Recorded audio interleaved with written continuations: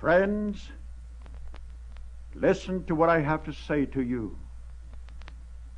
You see a great and powerful nation divided.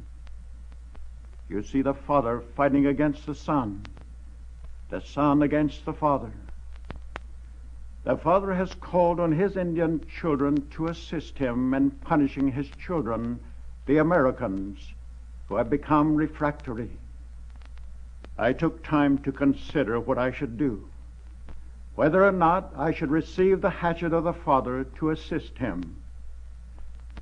At first I looked upon it as a family quarrel, in which I was not interested.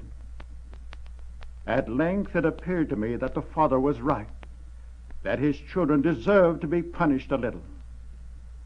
That this must be the case, I concluded from the many cruel acts his offspring have committed from time to time against his Indian children, by encroaching on their lands, stealing their property, shooting at and even murdering without cause men, women, and children.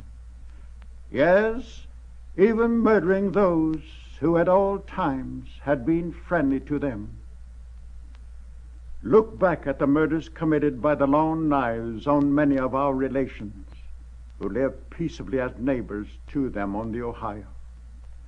Did not they kill them without the least provocation? Are they now, do you think, better men than they were